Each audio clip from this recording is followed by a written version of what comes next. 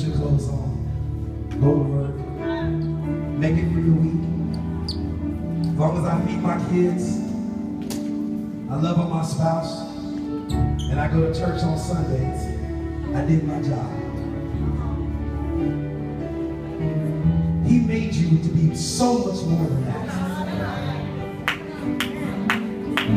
So much more than that.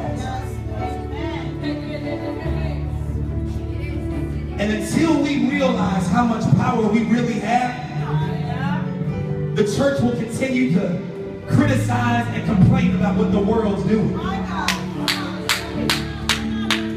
And as much as we're criticizing and complaining what the world's doing, we have the power to change it. But yet we want to get on Facebook and say, you may not like this, but this is how I feel about it. But when it comes time to pray for them, nah, I won't do that. When it comes time to worship and praise and get before him and ask him for the desires of your heart, nah, I won't do that.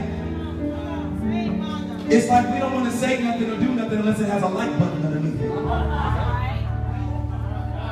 It's like we don't want to say anything or do anything unless somebody can reply to what we posted so we can see if they're on our side or not, so we can block them if they're not on our side.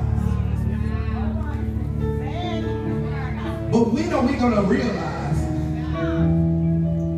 the power that's in our praise, the power that's in our worship, and the power that's in our prayer? When are we going to realize that? How long is it going to take for us to come together as a body of believers and say, I've had enough of this retarded, stupid devil coming into my life, into my church, into my family, into my job, into my school, and wreaking havoc all over the place? When are we going to say enough is enough?